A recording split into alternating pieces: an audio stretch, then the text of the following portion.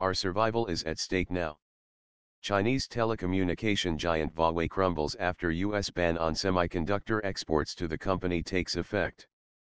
Huawei, the largest Chinese technology giant with annual revenue of more than $120 billion, has said that its survival is at stake after USA semiconductor export restrictions on the company. "We will now work hard to figure out how to survive," said Guo Ping, rotating chairman, at Huawei's annual analyst conference. "Survival is the key word for us now." The U.S. Commerce Secretary explicitly said that the department will narrowly and strategically target Huawei's acquisition of semiconductors. Given the fact that semiconductors are the most essential device for any consumer electronics or telecommunication device, this ban would result in the collapse of Huawei. This new rule will impact the expansion, maintenance, and continuous operations of networks worth hundreds of billions of dollars that we have rolled out in more than 170 countries, Huawei said in a statement. If you find this video to be informative, consider to give the channel a subscribe, it helps the channel grow. Please comment and share. In May last year, the US put a ban on American technology export to Huawei by its companies, but many countries in East Asia like Taiwan, Japan, and South Korea manufacture consumer electronics essentials using American technology.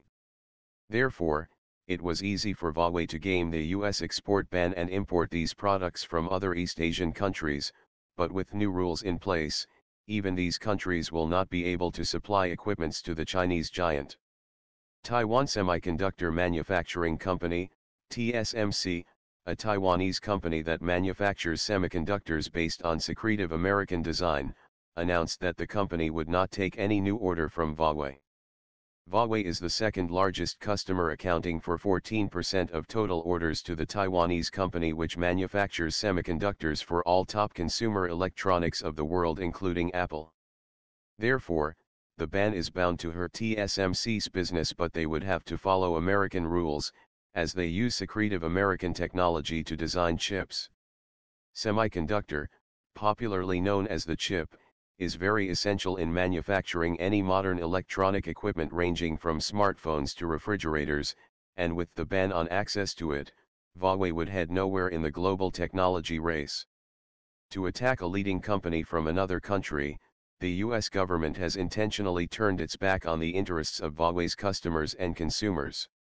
This goes against the US government's claim that it is motivated by network security, said the company.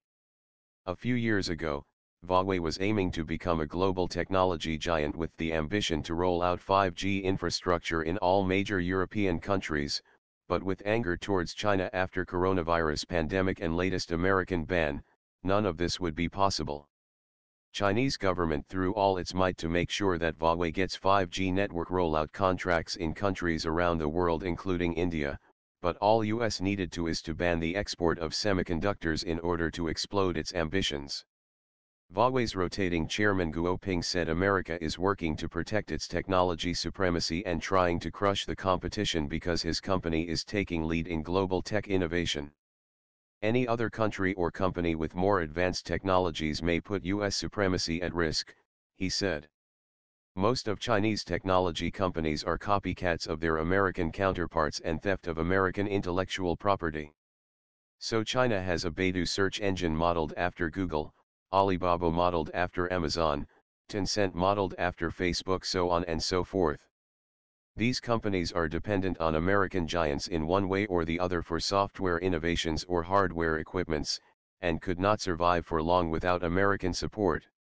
Therefore, once America pulls out and puts a ban on the use of equipments and services developed by American companies, the Chinese technology industry would collapse like a house of cards.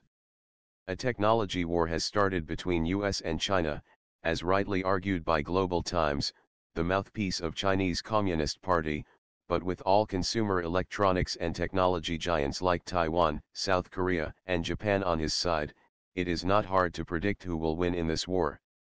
Thanks for watching the video.